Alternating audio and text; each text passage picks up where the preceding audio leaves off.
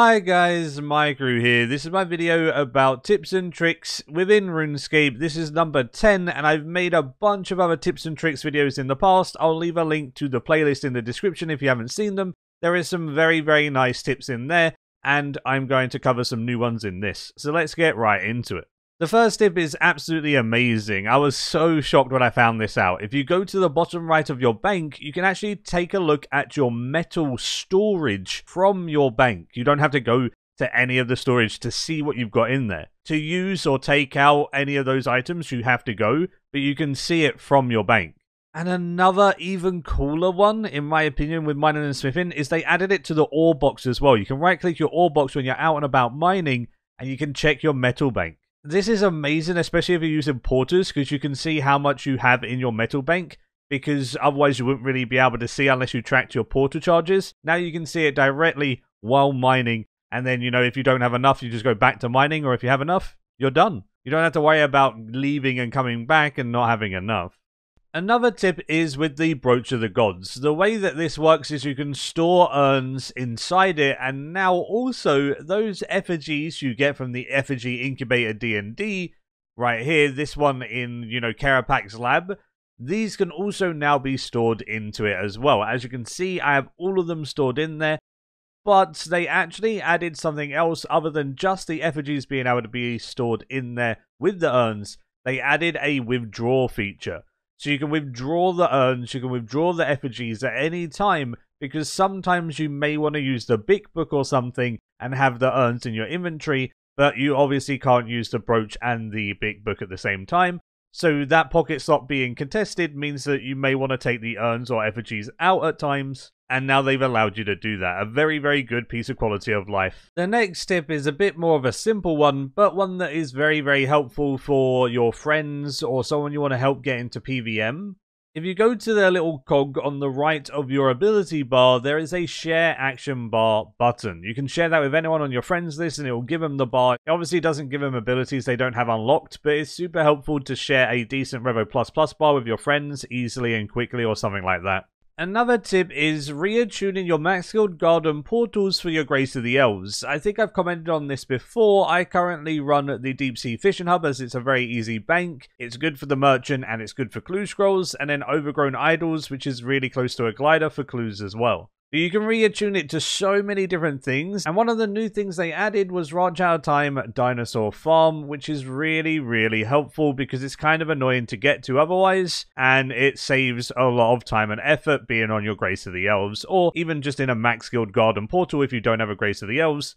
I spoke about this tip in another episode where scrimshaws could go up to 24 hours of charges now, and they've done the same thing for God books, and that incorporates every single book. So it works with the God Wars Dungeon 3 books, like the Wen one here. It goes with the Erethdor Grimoire. It goes with Illuminated God books. It goes with everything. So as you can see, I have a bunch of charges on the books in my inventory now, and I don't have to worry about going back to the bank or bringing pages with me to recharge them all the time. I can have them last up to 24 hours. Jagex made Extreme Potions tradable, which then allows you to buy an Overload pack from the Jiggy to get all of the extremes you need to actually make the overloads, alongside the Torstal, so it's a pack for literally everything in an overload, which is really helpful. You would have had to have bought all of the extremes separately, like, scrolling down the list and all of that, but instead you can just buy this one item and save yourself a lot of hassle. There was one setting that was changed fairly recently, and that is the one in your combat and action bar and targeting settings, which is called Target Scenery with targeted movement abilities. That sounds weird, but all it means is that when I use something like Dive or Bladed Dive, especially during clue scrolls, I'm going to be able to interact with everything around me, including trees, including all of the annoying stuff that you don't want to click, and if you click them, well, it just runs over to it and kind of does nothing. So if you toggle this off, if it is on, it was on for default for me for some reason, that means that you can't target any of these trees. As you can see here, nothing is targetable, which means you can clearly click the ground wherever you need to, and surge and dive and everything you need to do to get your clues done. It helps so much. I would always turn this off. Another thing that was added recently, which is amazing, is that your auras do not deplete when you're lobbied. So as you can see, my aura's here at 22 minutes. If I exit to the lobby, say I'm in the middle of an hour of PVM or something and I want my aura to last, I can go to the bathroom, come back, log back in, and it will still be 22 minutes. This means you don't waste your aura and you don't really feel forced to do it in a whole hour or something. If you need to go do something after half an hour, you can go do it, come back and continue. Really amazing. Another cool change that Jagex have done is allowed strike worms to be killed off task, which means you can kill the desert strike worms, the jungle ones, the ice ones. The reason why this is a good tip is if you're an Iron Man, they drop the Hex Crest and Focus Sight from the desert and the jungle strike worms. These do have rarer drop chances off task, but getting tasks for these monsters can be very annoying. So just camping them and then upgrading your Slayer helmet and stuff should be a really good way to do it. And now that they can be killed off task, it's definitely recommended in my opinion.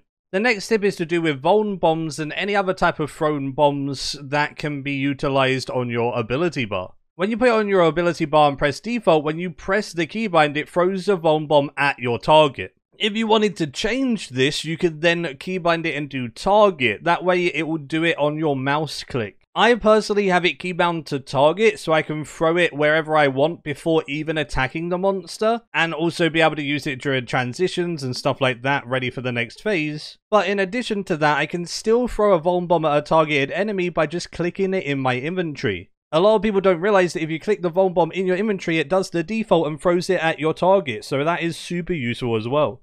So having both at your disposal is really good. I would keybind it so you could target it and then just click it in your inventory if it wants to be on your current target.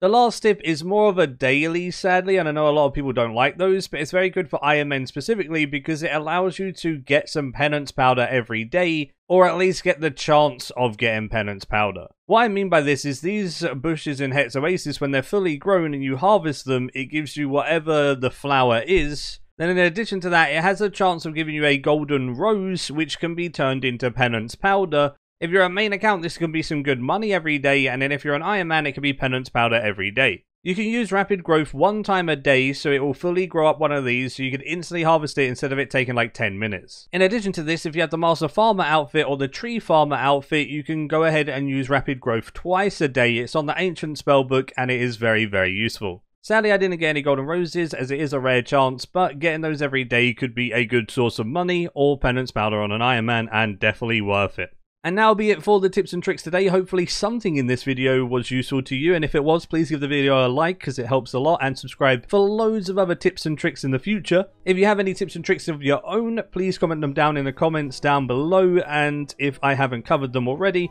I will add them to number 11. I definitely very much enjoy this series, so I'll be continuing it once again and hopefully helping people in the process. And as always, if you made it this far into the video, you're an absolute legend. Have a lovely day, and as always, until next time, see ya.